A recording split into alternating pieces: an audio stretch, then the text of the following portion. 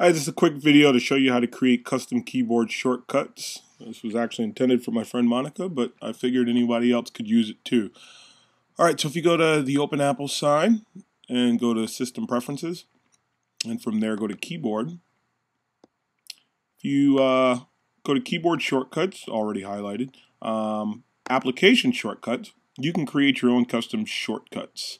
So if we hit the plus key, it's going to ask us which application. For Monica's example, we'll use iTunes. Alright, then what it's asking for you here is what's the name of the menu title that does the command that you want to do. So for iTunes, she wanted to skip to the next track. So we see here that it's called Next.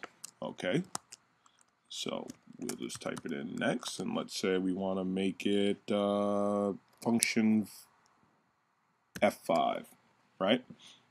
Add. Okay, so then if we go to our iTunes app and do function F5, look at that, it's skipping for us. And that'll work for any application if you want to switch it. Oh, goodbye horses, you guys caught me.